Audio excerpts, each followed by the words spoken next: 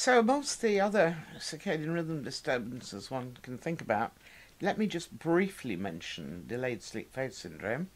This is when people have a terrible problem trying to get to sleep at night at a reasonable time, and then of course they can't get up the following day. And David Parkes at King's and we together treated people with this delayed sleep phase syndrome with melatonin to advance them. It worked to treat, and it has proved in the end to be the one that clinicians have taken up the most, delayed sleep phase syndrome treatment with melatonin. There's also something called advanced sleep phase syndrome, but there's very little data out there and it's very hard to manage, so we won't go into that. Then numerically the most important for rhythm disturbance are of course shift workers. Anybody who goes from day shift to night shift will take, if at all, a long time to adapt to that night shift.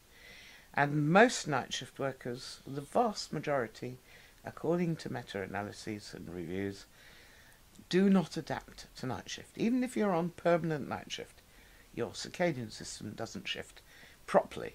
It may shift a little bit, but not the full hog for most people. And this is because when you go home after work, everything is on a normal time sequence at home.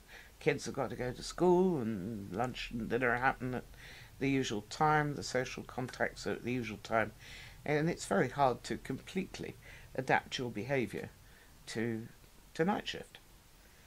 But we were interested in shift work in two different ways. One was if you could help night shift workers to adapt back to day shift, using melatonin to help them shift.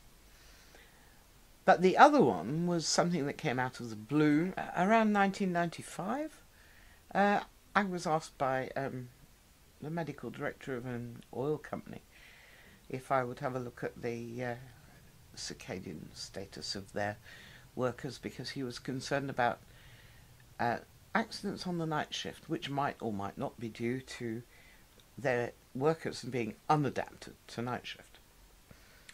And in fact, most of the work we did out there was funded by the Health and Safety Executive, who were very generous for many years.